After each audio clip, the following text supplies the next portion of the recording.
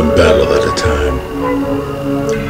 It is the height and length of iron bars that separate me from myself.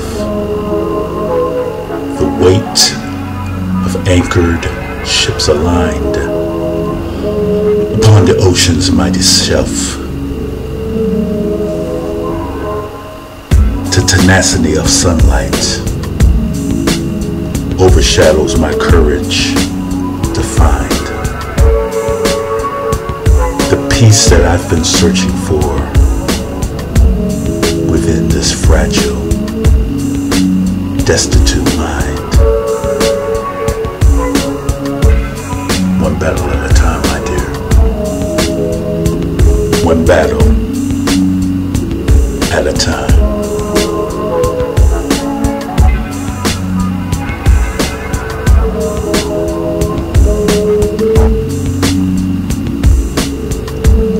But the Lord said to me, my grace is sufficient for you, for my power is made perfect in weakness. Therefore I will boast all the more gladly about my weaknesses, so that Christ's power may rest on me. That is why, for Christ's sake, I delight in weaknesses, in insults, in hardships, in persecutions, in difficulties. For when I am weak, then I am strong. God is my refuge and strength, an ever-present help in trouble. Love the Lord your God with all your heart and with all your soul and with all your might and with all your strength. Finally, be strong in the Lord and in his mighty power.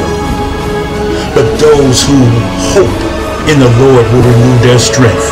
They will soar on wings like eagles. They will run and not grow weary. They will walk and not be faint. My soul is weary with sorrow.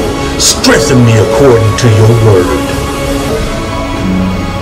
He gives strength to the weary and increases the power of the weak. I can do all things. I can do all this through him who gives me strength. For God did not give us a spirit of fear, but of love and of power and of sound mind. One battle at a time.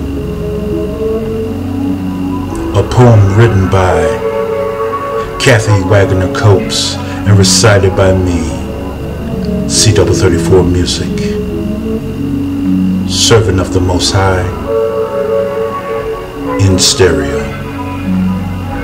Thanks for listening. Peace be with and unto you.